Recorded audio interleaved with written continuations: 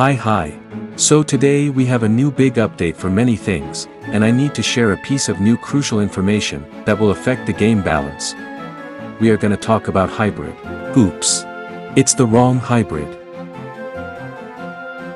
So, as we all know, the previous calculation has higher disparity between the lower and higher attack, which means, the closer both of your attack and magic power, the better.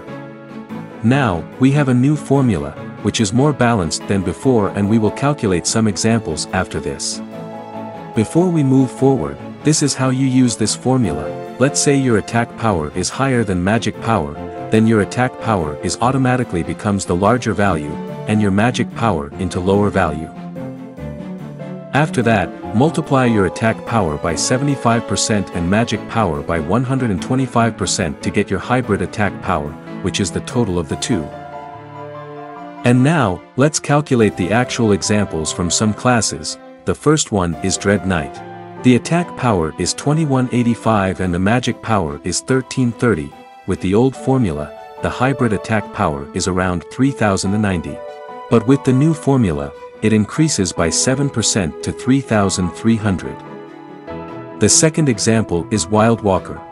The attack power is 1160, and the magic power is 479.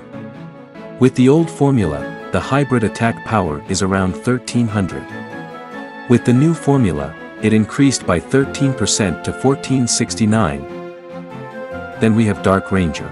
The attack power is 661, and the magic power is 1270. With the old formula, the hybrid attack power is around 1625. With the new formula, it increased by 9% to 1780. For the last example, we have Pyro Knight.